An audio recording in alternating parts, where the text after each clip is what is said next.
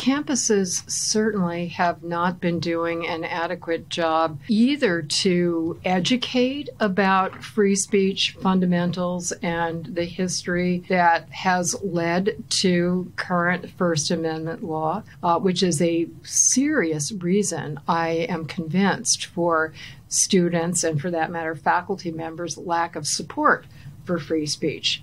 The more you know about the history and the reasons behind the doctrine, the more support there would be for free speech. I have no doubt about it. So there's been an educational failure in the most literal sense. And even beyond that, there's been a lot of documentation that students aren't getting enough exposure to even basic American history, but even fairly recent history in their own country, and basic civics, how the government works, what is democracy. So that's problem number one.